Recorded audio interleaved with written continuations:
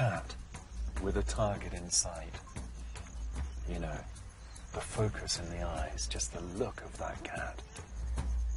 She just raises her shoulders up, keeping her head in exactly the same position, but the rest of the body comes up to join it. And then she's ready to go. Where is she? Here she comes. Here she comes. Flat out.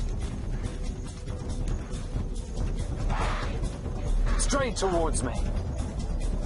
Oh, look, go, turning. Turning, flat out, look at this. Right past the car. There she goes. There she goes. Right behind me. Right behind me. She's almost on it. Almost on it, got it. She's got it. Okay, she's got a meal. Fantastic for the cubs. God, that was unbelievable. I mean, it was like straight down the barrel. Ears back, flat out. Wow. Honey, you really are a great hunter. Hey guys, this is Mr. Mahmood and you are watching video number 1 for the ecology unit. In this video we're going to focus in on food chains and food webs, the differences between them and all of the details within them. This should be all a review for you guys from middle school, but it wouldn't hurt to review it again. So let's get started. Let's start with the video. Why do you think I showed you guys that video to get things started? Or how about think about it this way. I could have also showed you this.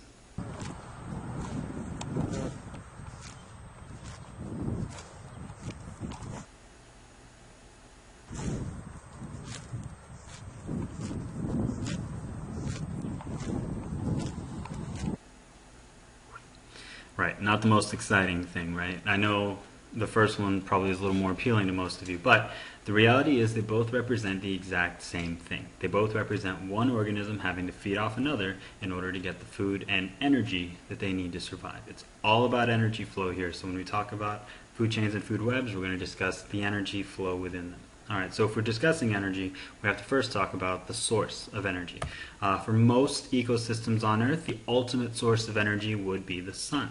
There are very few exceptions to this rule, maybe certain ecosystems where there is no solar energy, like deep in the oceans. But for the purpose of this unit, we're going to go ahead and assume that all energy originates from the sun.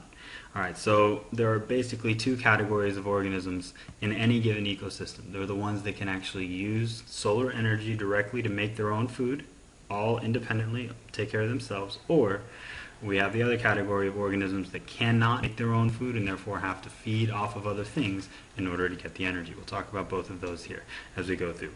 You should know if we talk about solar energy being used to make food, we're referring to photosynthesis. We're going to talk about photosynthesis many times throughout the year, so hopefully you already have a good understanding of it. Basically, it's the idea of organisms taking solar energy, carbon dioxide, and water, and being able to produce sugar from that. Sugar is going to be that chemical energy source that's eventually going to pass its way through the entire ecosystem. In the process of producing sugar, they release oxygen gas, which also typically helps most organisms in the same ecosystem. Alright, so the ultimate source of energy is the sun. When we talk about organisms that can feed off of that, that's one category. Organisms that cannot make up a second category where they have to get their food from somewhere else. So before we get into the details of what those organisms are called, we first need to get the basics of a food chain. Now, a food chain is a representation of just one organism at each trophic level within an ecosystem. When I talk about some of those terms, we have to be specific. First off, the term organism. An organism means a living thing. So if we're talking about only discussing organisms in a food chain, then there's a reason that you only see 2 arrows here instead of 3. There are 4 pictures here, but only 3 of them are considered organisms. And you can tell the sunlight is not considered an organism. Another word for an organism or a living thing, if something is living, another term is biotic, B-I-O-T-I-C. If something is biotic, that means it's living. So of the 4 diagrams here, only 3 of the 4 are considered biotic. Solar energy or sunlight is an abiotic factor. Abiotic is the opposite, non-living. So typically in an ecosystem, abiotic factors would include things like the sun, any reference to water, any discussion of the atmospheric air, the geology or the actual earth and the rock itself. All of those things are considered non-living parts of an ecosystem. So when we talk about a food chain, we're only focused on what's living, the living component. So looking at this food chain here, again, you're representing just one organism at each trophic level. So we're assuming that within this ecosystem there is only a single organism at this first level, a single organism at the second, and a single organism at the third. You hear me referencing trophic levels, T-R-O-P-H-I-C.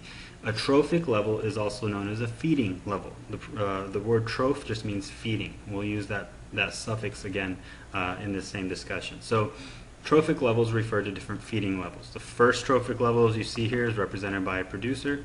The second trophic level is represented by consumer number 1. And the third trophic level is represented by consumer number 2. So we're going to get into more details on what those mean here in a minute.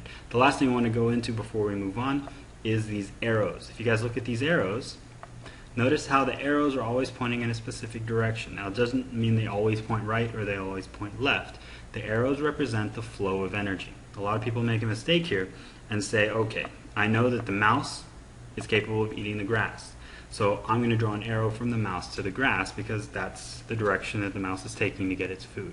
That's not what we're representing here. Remember, we're representing the flow of energy. So the flow of energy is going from the grass to the mouse whenever the mouse eats it. Just like, say you had a bowl of cereal for breakfast, all the carbohydrates and the sugars that are in that cereal are coming to you. They're entering your body as you eat it, and now you have the ability of using those sugars as your own energy source. So the arrow always represents the flow of energy. Please don't forget that. All right, now we can start talking about the specifics within a food chain. The first trophic level, remember the feeding levels? Trophic level number 1 is always going to be taken up by a producer. A producer is an organism that's capable of making its own food. Another word for that is what we call an autotroph. So let's break some of these words down. The prefix auto means self. If you have like an automatic transmission, it's self-controlling, right?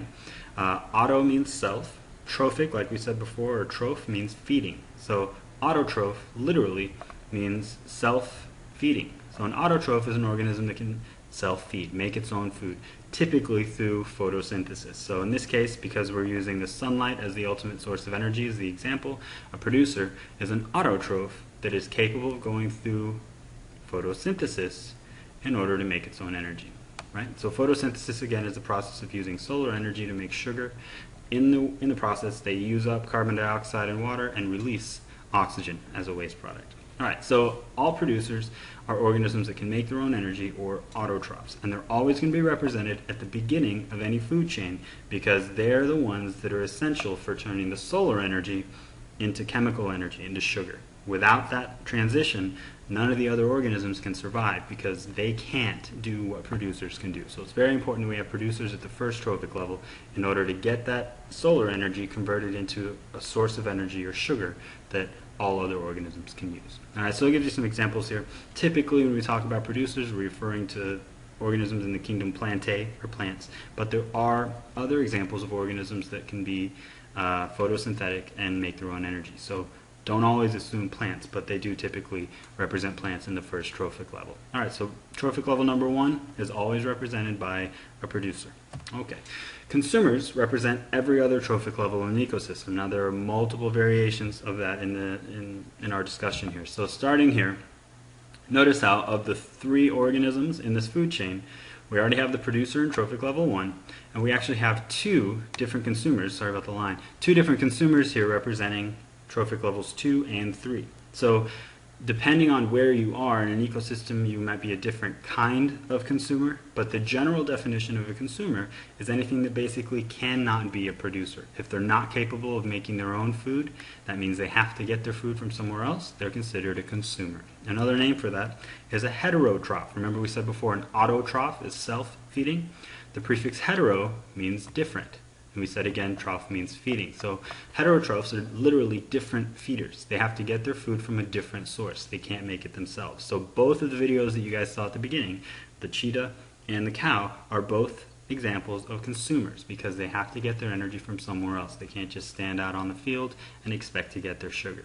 So an organism that cannot make their own food, has to gain their energy from somewhere else, is what we consider a consumer, also known as a heterotroph. Right? And it gives multiple examples of that.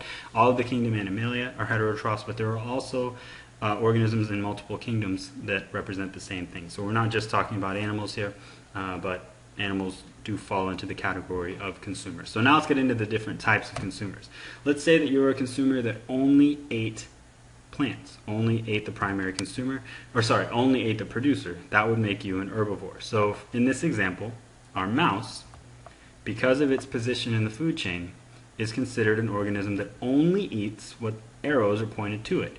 In this case, it's only eating the trophic level before it. So since the trophic level before it, trophic level 1 is the producer, this mouse is in trophic level 2. Because it's in trophic level 2, it only feeds off of trophic level 1. So that means by definition, it only eats producers. That is the definition of an herbivore. So an herbivore is an organism that only eats producers. Plants kind of follows the general example, but remember, you can have just about any type of producer. So an organism that only eats producers is called an herbivore. And some other important things when you're looking at a food chain, an herbivore is always what we consider the primary consumer. I say primary like first.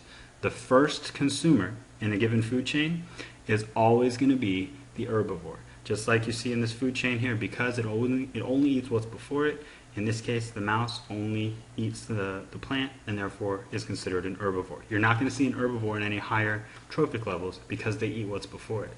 So by definition, if you have a consumer and then a second consumer after it, the second consumer eats the first and is no longer an herbivore because it's not just eating plants. So only if you see the consumer in the second trophic level can you call that consumer an herbivore because it's eating what's before it. So herbivores are also known as primary consumers, or the first consumers, and they're always in the second trophic level. This is going to mess you up, a lot of people up, because they confuse the idea of primary with first trophic level.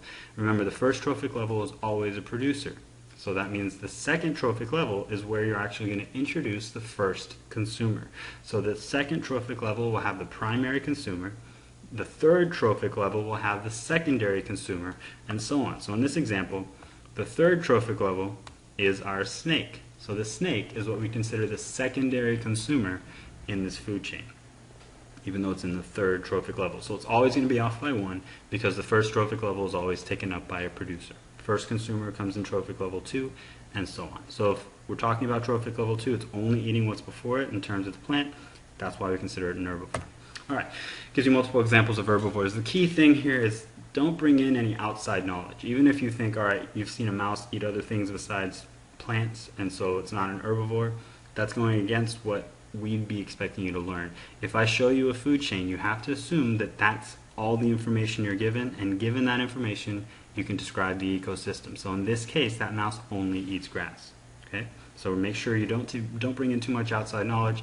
Focus in on the information given to you to be able to answer questions. So the herbivore is a primary consumer, only eats plants. A carnivore then, in contrast, is an organism that only eats consumers, or only eats other heterotrophs. So in this example, our snake is going to be our carnivore because it's in a position where it's eating what's before it. The arrow is coming from the mouse to the snake. That means the only thing in this diet, for the purpose of this discussion, for the snake is the mouse. So because it only eats mice, it only eats other consumers, we'd call it a carnivore. So that means a carnivore will never actually be put into the second trophic level, or will never be considered the primary consumer, because it has to have a consumer before it if it's considered a carnivore, because that means it can only eat what's before it and therefore only eats other consumers. So a carnivore isn't actually going to be introduced until trophic level number 3 or higher.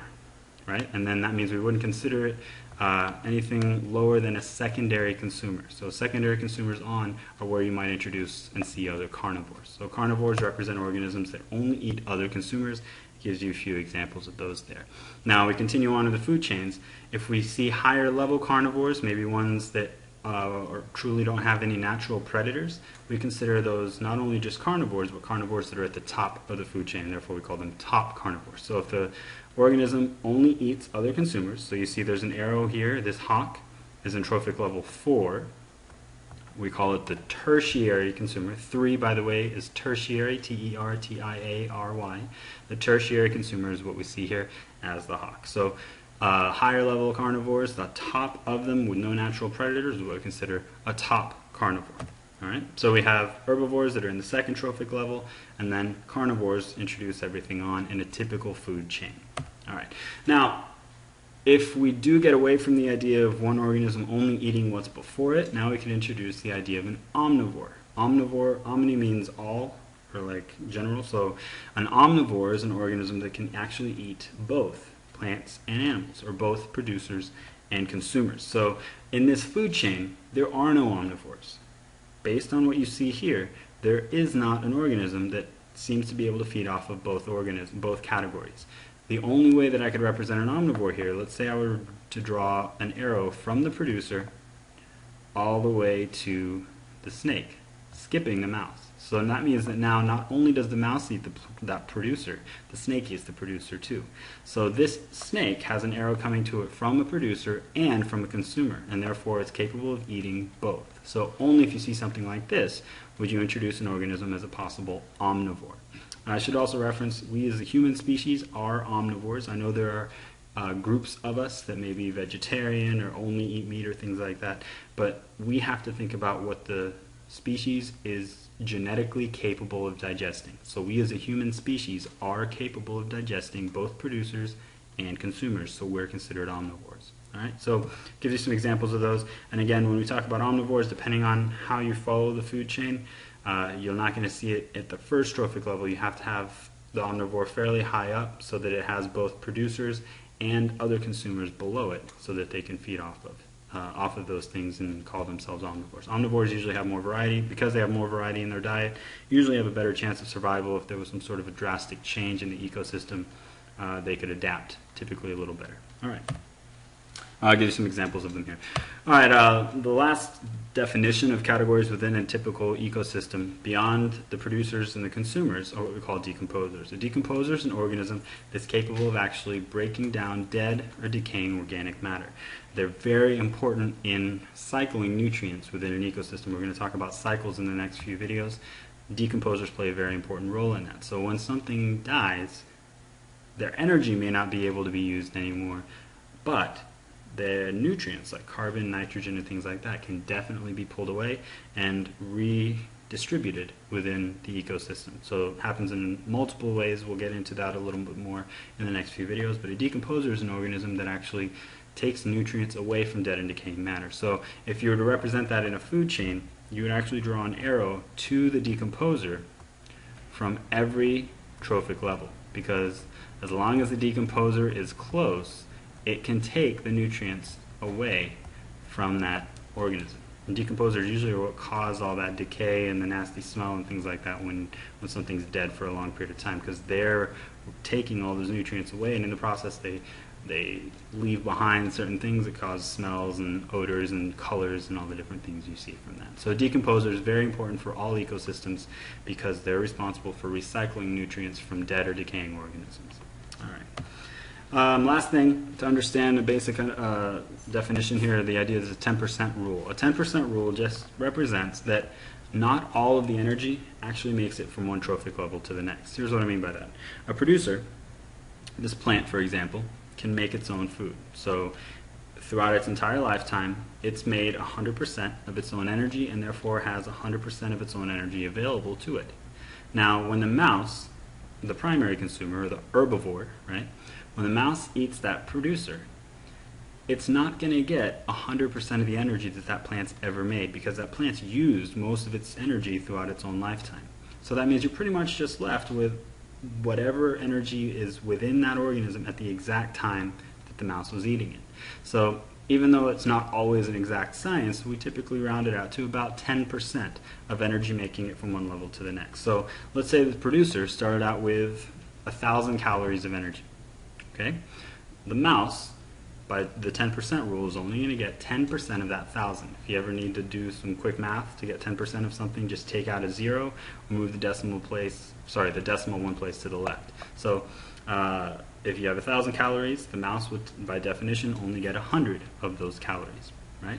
100 calories probably isn't enough for that mouse to survive its entire lifetime, but the reality is the mouse is eating multiple blades of grass throughout its own life, so it's gaining all the calories it needs. It's just not getting them all from that one piece of grass. Right? So, okay, we went from 1,000 now to 100 in the mouse. Now follow the same 10% rule. When the snake eats the mouse, it's only getting 10% of that 100 calories, or technically 10 calories. Again, that's a very small amount of energy, but because the mouse ate multiple blades of grass, it's not only just gaining 10 calories, it's gaining the 10 calories from each blade of grass that that mouse ever ate. So if we're following energy through from the producer, we're only thinking about the energy that was in that one blade of grass. at the beginning of the food chain. So the 1,000 calories of energy only converted to about 100 in the mouse, only to about 10 in the snake, and that means only to about 1 calorie in that hawk. Very small amount of energy, but we're only talking about the energy that was in that single blade of grass at the beginning of the food chain. So again, because each level eats multiple of what's before it, it gains all the energy it needs, and then when an organism feeds off of it, it gets significantly more energy than what we see in this one single food chain. So just make sure you understand the 10% rule. Only about 10% of energy passes from one level to the next. And again, just a review of trophic levels here. The producers are considered trophic level 1. Our primary consumer or herbivore falls in trophic level 2. The introduction of a carnivore can't happen until trophic level 3 because now we have a consumer before it that can feed off of it. So this is our first carnivore. And then trophic level 4 represents our second carnivore, or our tertiary or third consumer, that we would now call a top carnivore because of its position in the food chain. And again, decomposers, if they were represented in this food chain, would be taking nutrients away from all of the trophic levels. And I don't know if I mentioned this before, I brushed by it, but decomposers typically fall into 2 kingdoms and categories. We talk about bacteria and fungi as the typical types of decomposers. And again, we'll get into more detail on that later. All right, so make sure you understand how trophic levels work. Make sure you understand the 10% rule. Now, the last thing we're going to talk about today is a food web. A food web is actually a better representation, a more realistic representation of an ecosystem, because in reality, organisms that need to gain energy from somewhere else, our consumers, usually find more than one source of food. And this food web would actually represent that. So anywhere you see an arrow going from one organism to the next, that suggests that the energy is moving from one organism to the next. So if I'm an organism that has 3 arrows coming to me, that means I have 3 different things that I can feed off of, and 3 different things that are part of my diet. So let's do some basic practice here. Looking at these, let's start by finding our producers. So take a minute and see if you can find the producers in this food web. Good. It's not always left to right, right? In this case, it's kind of a bottom to top representation. But there are actually 3 examples. Sorry, let me see if I can draw this a little better. 3 examples of producers in this ecosystem. Not the best, I know. But the 3 examples are what you see there. The berries and the flowers, the grasses and the seeds. I can call them producers because they don't actually have any arrows pointing to them, which means they can make their own energy. They use solar energy, the sun, to make the sugar. So here are 3 producers.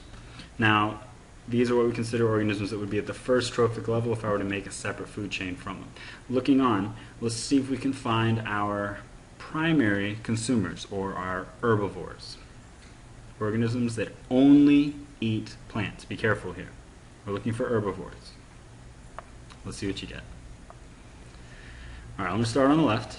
The deer here would be considered an herbivore, or a primary consumer, because the only arrow coming to it is this one right here from berries and flowers. It has a single arrow pointing to it, which means it's only feeding off of berries and flowers. It's an herbivore. Another example, it doesn't label this as a butterfly. It labeled all the other organisms, but this butterfly here would be considered a primary consumer, or an herbivore. It actually has 2 sources of producers in its diet. It can eat berries and flowers or grasses, again, based on this diagram. Don't bring any outside knowledge in, just follow what's here. Another example of an herbivore would be this marmot. If you look, the marmot has 1 source of energy in its diet. That source of energy would be grasses. So again, it's only eating producers. It's what we consider a primary consumer, or an herbivore. All right, now let's see. Oh, I'm sorry. There's one more, the chipmunk. It's up there. It's kind of sneaky. You have to be very careful, make sure you're catching them all. A chipmunk here is also considered a primary consumer because the only arrow pointing to it is coming from seeds. You notice that there are multiple arrows maybe pointing away, but there's only 1 arrow pointing to it. So the chipmunk is what we consider another herbivore. All right, let's see if we can talk about carnivores. Find me an organism that is purely a carnivore. There's only one. If you look, it's the red-tailed hawk up here at the top. This red-tailed hawk is a pure carnivore. It has multiple resources. It doesn't just eat one species. But the things that it does eat would be a grouse, which is a consumer, a chipmunk, and the marmot. All 3 of those are consumers. It doesn't have any ability of feeding off of plants or producers based on this web, and therefore it's our only carnivore in this diagram. Now, why wouldn't I call the grizzly bear a carnivore? What would you call it? hopefully, you're able to see this arrow right here. This arrow is very important. Coming from the berries and the flowers, you notice how there's an arrow pointing all the way up to our grizzly bear.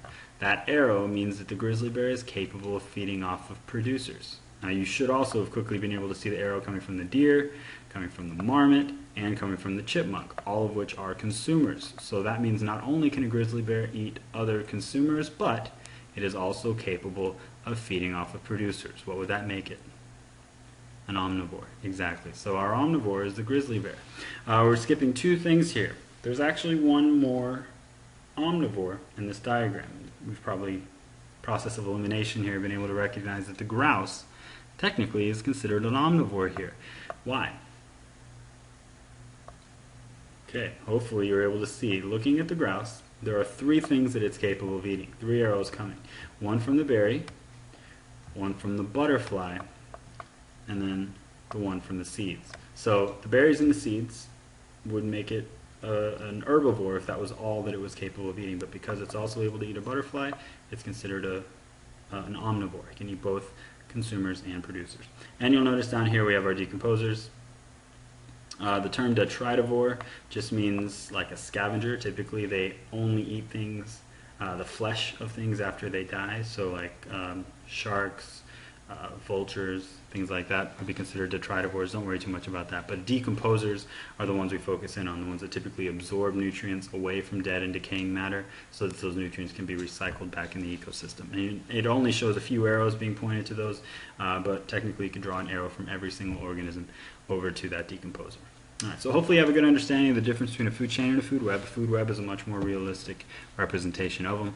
And within a food chain and web, you know the difference between the types of carnivore, herbivore, omnivores, types of consumers, as well as the role of producers within that ecosystem. Alright guys, thanks for watching the video, and I'll see you next time.